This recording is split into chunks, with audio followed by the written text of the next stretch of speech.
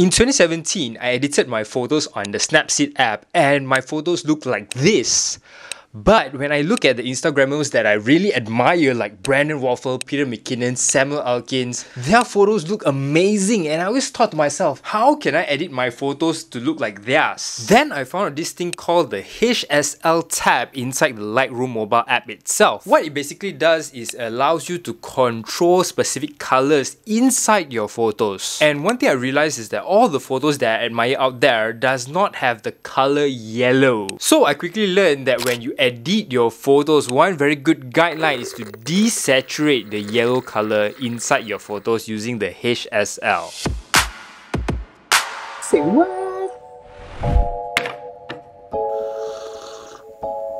Hey, my name is Olen and these are the things I wish I knew when I first started editing photos in Lightroom Mobile. Why am I doing this video? So currently my subscribers is at around 880 and my goal this year is to hit 1000 subscribers. What better way to do that than to help you, because by helping you, the chances of you subscribing goes exponentially higher.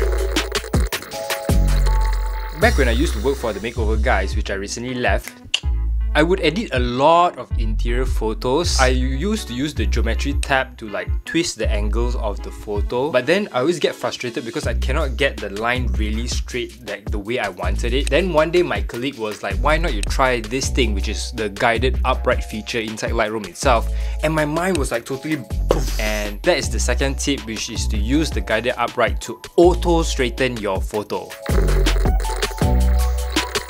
Okay, this is a recent one. One thing that I always thought Snapseed's better than Lightroom was vignetting. In Snapseed, you can vignette whichever spot you want. If you just want to darken the bottom part of the photo, you can use Snapseed's brush tool to only darken the bottom part of the photo. While on Lightroom, you can only vignette the center part of your photo. You don't have so much freedom. But one day I was going through this YouTube video where this guy used linear gradient to darken the bottom part of the photo to guide the viewer's eyes to a radial filter of the subject of the photo, where he actually used the radial filter to brighten up the subject. So when I applied this to my own photo, it really brought out the moodiness inside my photo. So number 3 is to use gradient filters to guide the viewer's eyes to your subject of your photo.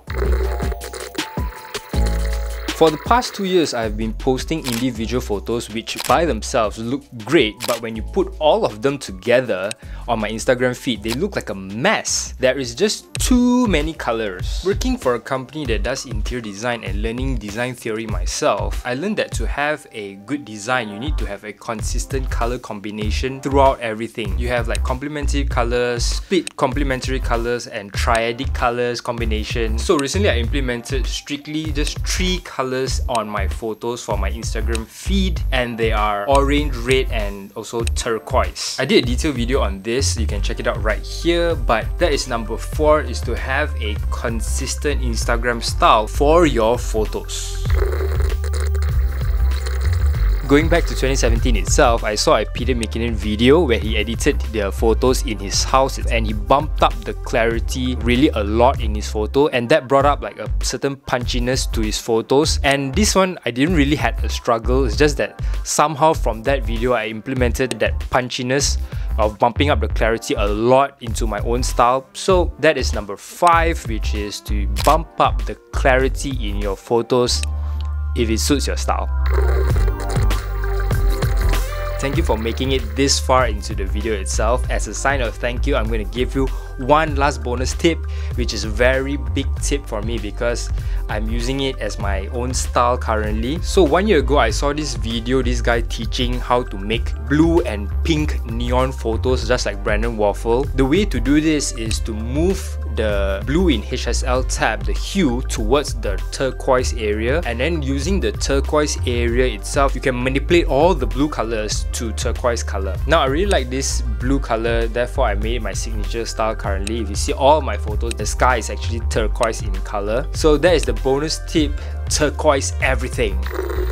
That's it. Did I accomplish what I set out to do at the beginning of this video? Did I help you? Did you find all of these tips and tricks useful? If you did, then I think I'm better off already by doing this video itself. But if you'd like to help me, hit the like button down below so that the algorithm know to shove this video into faces of more people.